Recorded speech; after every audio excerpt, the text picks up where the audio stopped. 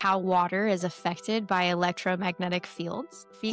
because that understanding by itself makes us wildly in touch with our own intuition. As we dialogue with the water inside of our body, and we get a little bit into the water studies with either Masaram, with Veda Austin, with Yes. Dr. Richard Nahas, water is an understudied, conductive element, and water responds to things whether we like it or not. And as a water instrument, when the full moon is here, we are deeply affected by that magnetic presence. When we look at Gerald Pollack's work of easy water, exclusion water, if you guys don't know about what exclusion water is, let me just break down. They were doing a study in his university where they had put a hydrophilic surface within the water itself. It was naphthalene, but collagen is also hydrophilic. So as you put naphthalene inside of this water and then they applied light to it, the water organized the electrons and the protons so that there was a constant stream within that little cup of water, meaning that anybody's standing pool could potentially be turned into a gigantic battery. I think that this is the future of energy, but essentially our body uses the sunshine to help organize the fluid that is within the fascia.